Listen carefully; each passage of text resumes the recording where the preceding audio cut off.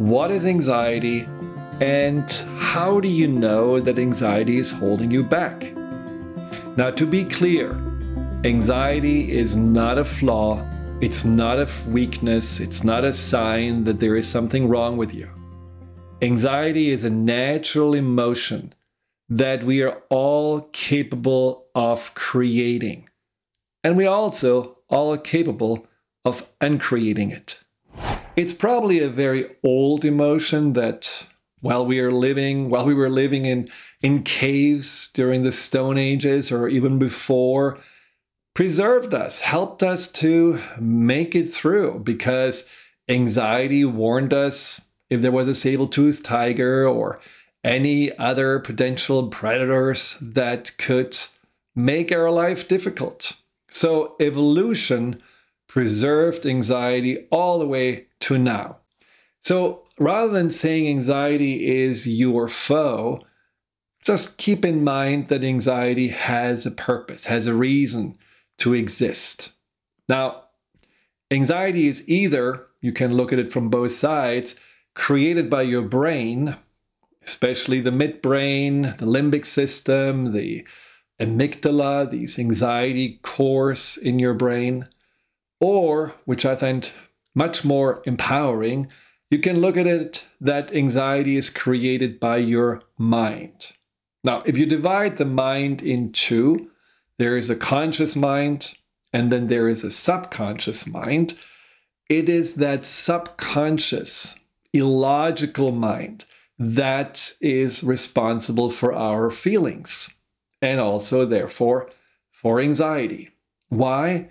Now, how often do you feel that anxiety shows up at the most inopportune moments? At times when you really shouldn't be anxious, your second date, or maybe you have an interview for a job, or you meet for the first time the in-laws, whatever it is, you want to be cool, calm, collected, and then the anxiety takes over. Yes, there may be some threat, but in the end, it doesn't really make sense to be anxious when it actually creates the opposite of you wanting to shine. And therefore, it is not a conscious decision to create the emotion. It is actually something subconsciously that gets triggered, that activate us to feel anxiety. But what's important is that don't hate on your anxiety, because if you do that, you would actually also probably hate your smoke detector or your burglar alarm. Now, both of them may go off when there is no smoke, no fire, or no one has entered into the house, and you wonder, well, why does it go off? So maybe I should change the battery, or maybe I have to alter the setting. Well, that's the same thing we should think about when we have anxiety.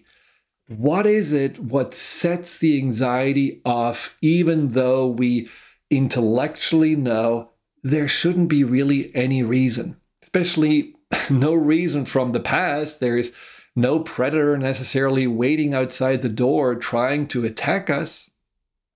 So what's going on?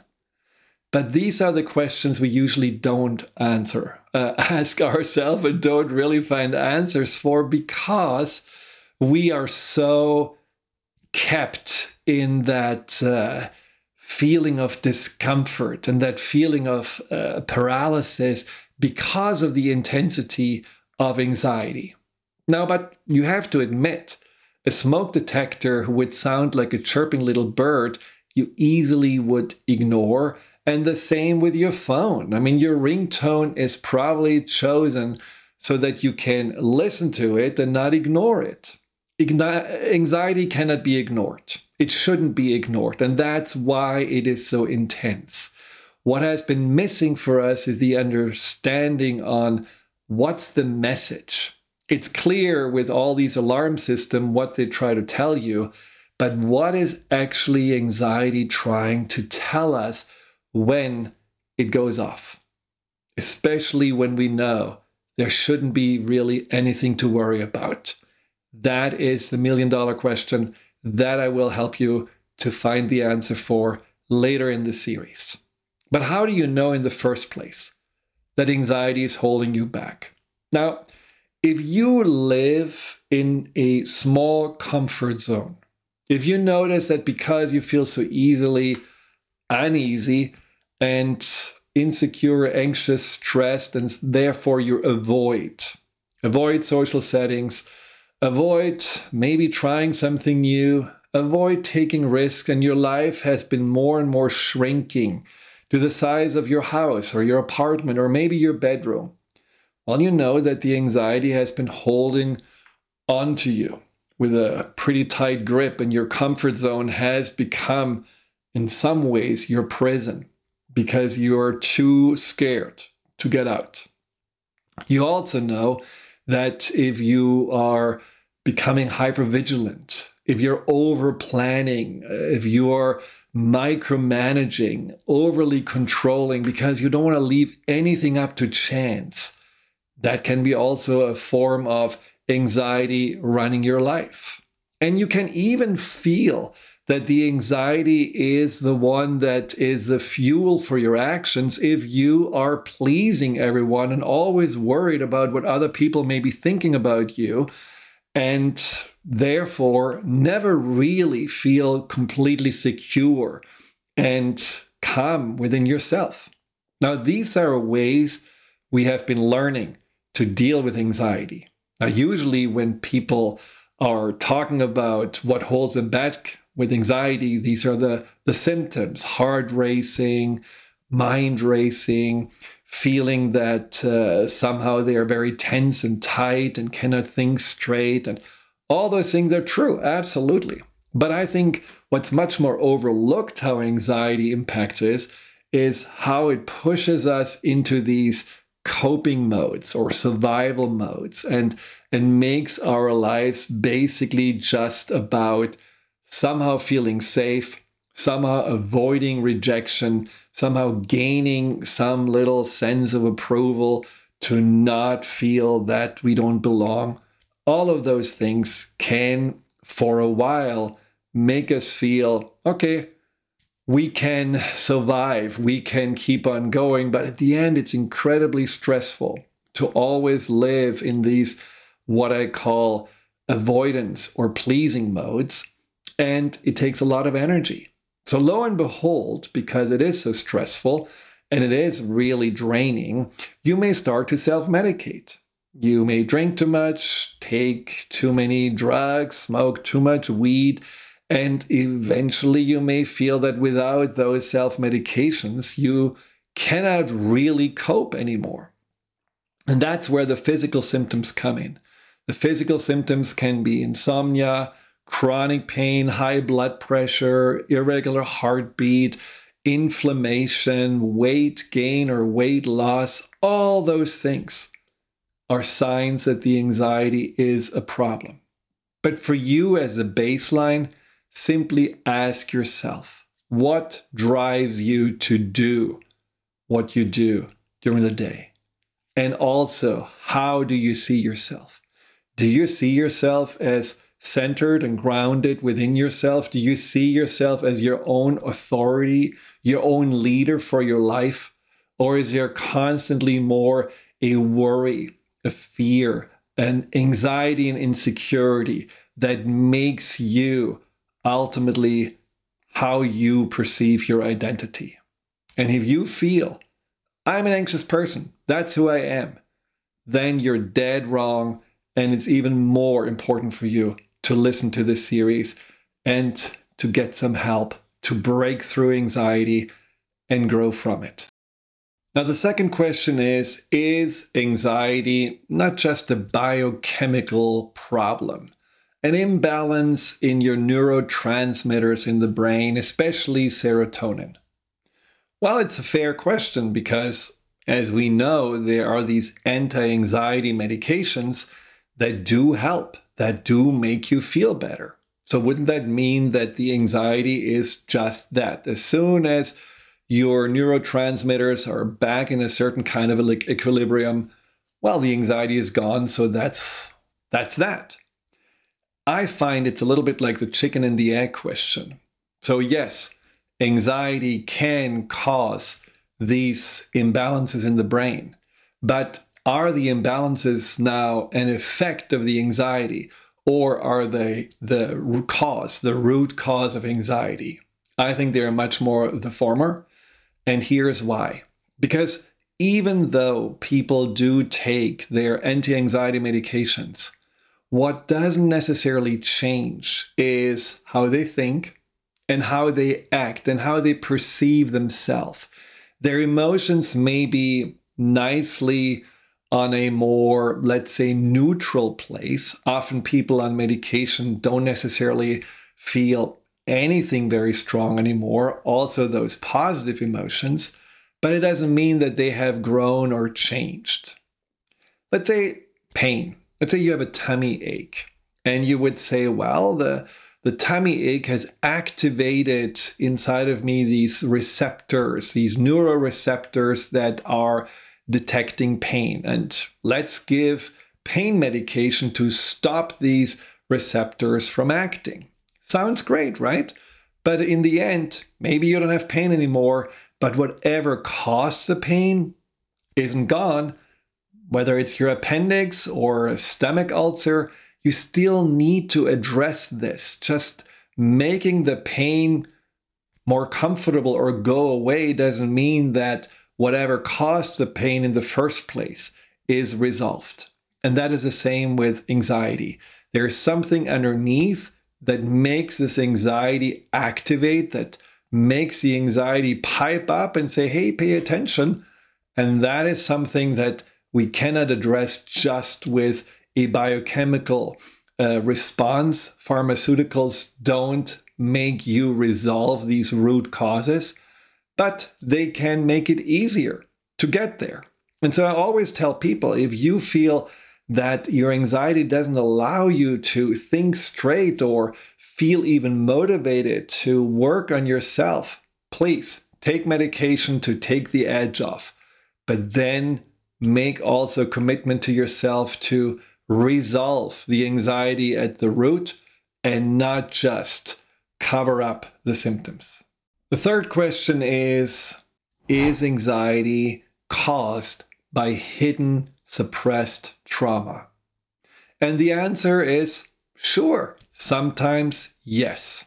And so people wonder, do I need to find out what the trauma was all about? Do I need to somehow investigate the deepest layers of my subconscious and then unearth that maybe abuse or whatever confusion was happening early in my life? And there the answer is maybe. Sometimes it helps, but sometimes it can also be a quest that is prolonging the struggle with anxiety and holding you back from starting your healing process. Let me explain.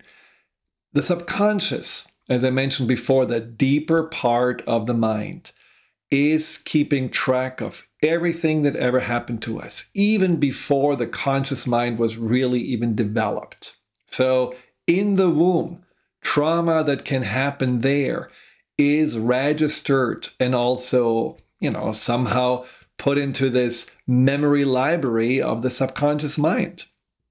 Of course, we don't necessarily recall how it was 6 or 7 months in the womb. Even anything happening before the age of 2 is kind of hard consciously.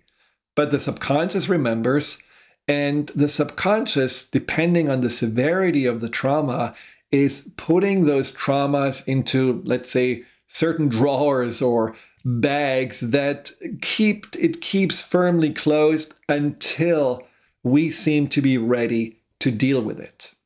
What happens though, even though there was suppressed memory, that we are acting according to that trauma, meaning we are maybe more cautious, more in a sense of defense mode. Maybe we have more the beliefs of we are small and powerless and the world is a very hostile and dangerous place, and we don't even know why we feel that. And those are the moments where people describe then that they have been living in this anxiety for a long time, and then they had an acupuncture treatment, or they had a yoga class, or just spontaneously the trauma came out of them. dislodged from the cellular memory. And all of a sudden they realized, oh my God, this happened to me when I was a baby. Sometimes, unfortunately, they wonder if it was true or if they're just making it up, which is very common. And I can only reassure you, if you have this memory coming up and it's consistently coming up, you should take it serious and not just, put it aside as some kind of a terrible fiction. But the subconscious, again, may hold on to the memory and suppress it until you feel ready. So if you are anxious and you're saying, well, I need to address already anything that makes me anxious, even if I don't know what the trauma is. And I need to address already how I think and the beliefs I'm holding on to that are probably beliefs that are not accurate anymore. And I need to change my behavioral patterns. If you do all those things, what will happen is that your subconscious will see, oh, you are actually ready. There is actually a more competent, confident, trustworthy adult emerging. So I guess now I can show you what happened. And sometimes it may not even be necessary to really go back and understand all those memories and all those significant events that may have occurred, but the subconscious felt it wasn't really time to share. So to make a long answer short, yes, there are hidden traumas, hidden memories, but the journey to overcome anxiety doesn't depend on discovering or unearthing them. The journey just starts already with what you know your anxiety has been feeling since then, and what you know how the anxiety has been showing up and sending you messages and how you responded to them. And all those things are already giving you plenty of room to work on. And whether eventually whatever has been hidden comes out or not, don't feel there is something missing if you don't know, and don't feel like, well, I never really knew what happened, so I'm not fully whole. That is not true, and that is certainly in the eye of the beholder. So know that we don't have to know everything that our subconscious knows, but we have to show our subconscious, and I will get more into this later, that we are the source of safety and are no longer this helpless and defenseless as we used to be at the time of the trauma. Question number 4. How can I identify what triggers my anxiety? Now, isn't that true, right? I mean, you wake up in the morning and the first thing you're feeling is, here it is again. The anxiety is almost sitting next to you by the bedside, ready to pounce as soon as you open your eyes.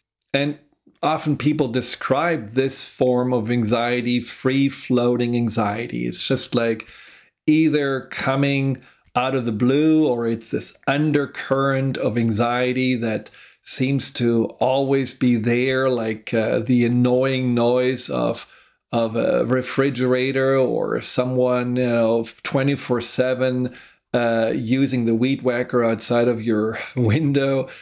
Anxiety can really make you feel that there is really nothing that triggers it. It's just a constant there. Well, that's not necessarily true. Because when you really look at what you have been thinking right before you were anxious, you may notice that it all started with some random worry, a random thought that just out of the blue has been popping up. And then that thought, it's like a small one, like a little bubble, becomes eventually bigger.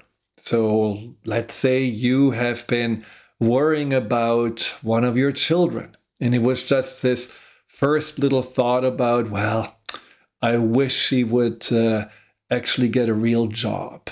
And then it gets a little bit bigger. Well, what if she doesn't get a real job? And I also feel like she doesn't have, your daughter, doesn't have a consistent relationship. And then it gets a little bit bigger. Why does she not have a consistent relationship? Maybe it's just this dysfunction from our own family that she took on. And it's probably that we all imprinted this, negative mindset or this belief of not being good enough or being lovable into her. And then it goes bigger and say that means she will probably always struggle and end up alone. And that means we have failed. And that could be a very nice little bubble that exploded eventually into this overwhelming mind construct that goes so fast that you may not even notice it. There may be this ping-pong fleeting thoughts going on, and all you notice is the anxiety that comes in response to it. Now, one of the exercises I always tell people to do when they're starting the journey with anxiety is to write down their negative thoughts. And I know it is not very pleasant to see black on white what's going on in our head. And often people say, well, I'm thinking like you want me to focus on the negative. And I'm saying, yes, thank you. That's exactly what I want, because I want you to see how your mind works. What does it chew on? What does it feel focused or gravitate towards? And writing it down doesn't mean that you get stuck with it, but actually you can gain a certain distance from it. You can see a little bit more clearly.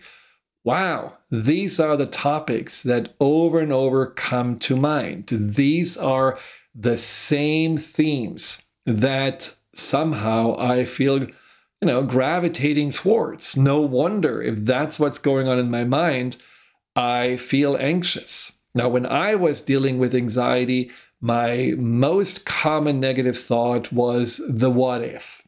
And it was always a what if around me doing something wrong. A what if making a mistake when I worked in cardiology about a patient, or what if my boss doesn't give me another contract, or then it was about the relationship, what if I'm cheated on, or whatever those what ifs are. Completely irrational, but making a scenario that made me feel A, quite small and out of control, and B, I couldn't really trust other people to have my best interest in mind. Those were the two themes that seemed to repeat themselves, just in different scenarios and colors. So I could learn a lot from them, because what I could learn is that underneath those thoughts were beliefs, and those beliefs came from certain events and certain early imprints that I needed to address in order for me to be able to change the beliefs, and then also to change how I think and how I see the world. But that is like, you're looking at a tree and you're seeing only the branches out there, and you have to follow them all the way down to the stem and the roots to really see what's going on with the tree. And so those emotions, you could say, are on the outside, the anxiety. You go a little bit further inside, then you see, oh yeah, they are connected to the branches of those negative thoughts. And then eventually you see, whoa, those are the beliefs that actually make those thoughts even come up. And then deeper inside, this is what really happened and what made those beliefs come into the subconscious in the first place. So don't be afraid of your negative thoughts. Write them down. The other thing that helps you to find the triggers are the situations. Just notice, are there certain people? Are there certain contexts in your life? Is it, when you're more among a lot of people, or when you're more one-on-one, or when you are alone? Also, what happens in the morning? Is there maybe something where you would say, every morning when I wake up, I feel anxious? And then ask yourself, so what is actually the flavor of anxiety? Is it a flavor of worry or dread or stress or overwhelm? Or is it a feeling of unworthiness? Just get a little bit more a sense of what is the undertone. Anxiety is such a big umbrella. And if you get more that specific flavor of anxiety, you can also more understand what the theme is, what's underneath it. So for example, if you wake up with anxiety and you ask yourself, so I'm feeling anxious because, and then you just wait for the bubble to come up, well, maybe the thought that comes up, well, I'm feeling overwhelmed. And then you can say, well, I'm feeling overwhelmed because. And then you may hear, well, I'm feeling overwhelmed because I have so much to do and I don't know where to start. And so those question and answers are really, really effective when it comes to gaining more insights on the triggers of where the anxiety comes from. Now, when you ask these questions, what am I feeling overwhelmed by, or what am I dreading right now, or what am I feeling pressured by, you don't necessarily get an answer in an instant. But if you just keep on asking and you're patiently waiting a little bit longer, what you're going to find out is that you get either a word or maybe just a sensation or an image coming up that tells you then this is really what's going on. It's a beautiful conscious subconscious communication that you can foster this way. And with any communication, it may take a little bit time to get the hang of it, to feel that there is kind of a flow. But when you do it, man, your subconscious is more than happy to tell you anything that's going on, and you can then learn from it and make some adjustments that we're going to address later on. It's also very helpful when you want to know the triggers of your anxiety to look at your dreams. What are the themes of my dreams? Do I feel chased? Do I feel stuck? Do I feel like I'm standing in front of a big void? Do I feel like that my teeth are falling out?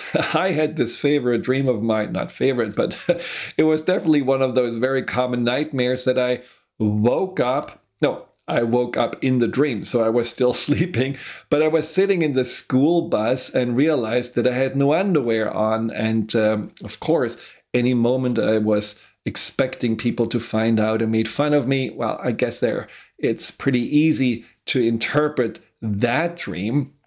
So just look at your dreams and get a little bit curious about them, because your subconscious is talking with you, and it's also processing, of course, through the dreams. And if you have been dealing with anxiety, those recurring dreams may be actually a way for your subconscious to tell you, I need some help here. There are certain unresolved issues that we need to deal with. And of course, look into your past.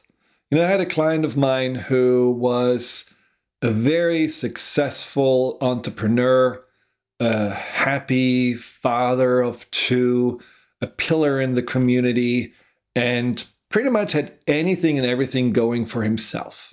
He was in his prime, and he was also struggling chronically with anxiety. And he couldn't believe it. Why should I be anxious? I'm such a strong leader. I'm someone people look up to. I'm the life of the party. Why should I be anxious? And so he just thought, well, I'm going to face the anxiety by doing parachute jumps. That's pretty scary. That's something I always was afraid of. I'm going to sign up for 20 of those, and that's going to nip the anxiety in the butt. Well, after half of those 20 jumps, he realized that the anxiety actually had transmuted into chronic panic attacks. So it got even worse. And obviously his idea didn't work.